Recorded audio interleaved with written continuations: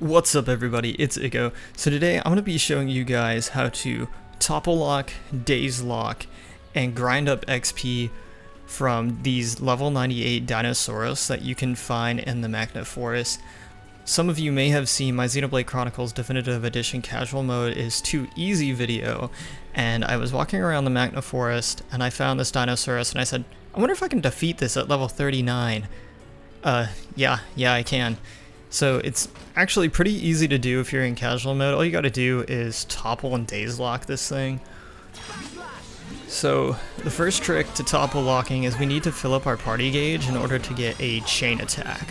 The fastest way to build up your party gauge is to use positional arts. So you'll notice here with Shulk I go over to the side and I'm going to use air slash and I'm going to use backslash because for whatever reason there I got a good chance on it.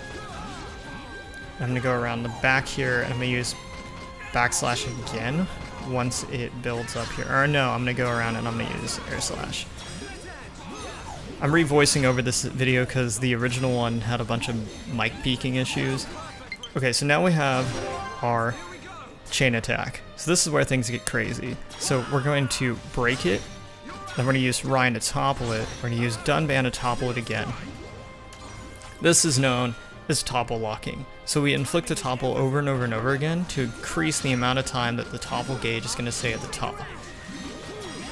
And then we're going to rebuild our party gauge and repeat that process all over again. And it's pretty quick to refill your party gauge if you're using your positional arts. And here we're going to do something extra fancy. We're going to daze lock it. So I'm going to use Shaker Edge on Shulk to inflict a daze.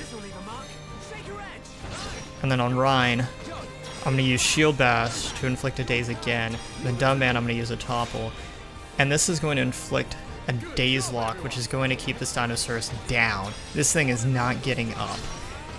And if it can't attack us, it can't hurt us, which means we can keep inflicting damage and defeat this opponent really, really quickly.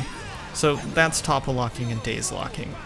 As far as how much experience you're going to be getting out of this, you're going to be getting anywhere from 10,000 to 15,000 XP depending on your level.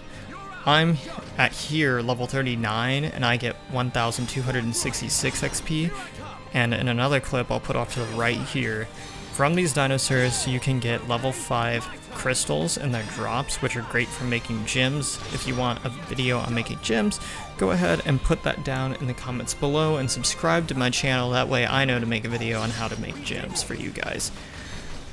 So I'm going to go ahead and speed up the rest of me defeating this Dinosaurus, as you already know how to topple and daze lock from the clip a second ago, but that just so y'all can see the whole fight process all the way through.